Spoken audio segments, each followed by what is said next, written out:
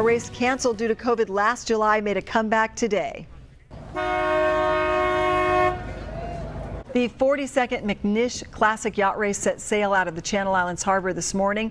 Sailors from Santa Barbara to San Diego are taking part in the classic all-wooden yacht race. The Cheerio 2 crew never misses a race. Its owner, Dick McMish, started the race, and the skipper of the yacht, once owned by actor Errol Flynn, has won his weight in champagne many times by being the first to finish.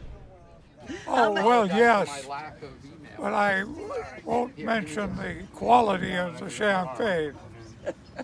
It is so good to be back on the water because it's been a year that we had an off season, and we have a fleet of 10 boats that have come as far as San Diego. And all this, though the sailors had an overcast day, they had plenty of wind. Here you can see the race in action. The classic yachts really were flying out there, and in the end, Splinter from Ventura was the first to finish. So Splinter's skipper Dan Shelby won his weight in champagne. Cheerio 2 came in fourth behind the schooner La Volpe in a photo finish, and La Volpe from San Pedro, it's a 95-year-old yacht, won the Bristol boat for being in pristine condition, and Yolo from the Channel Islands Harbor was the first sloop to come across that finish line. Congratulations to all of them.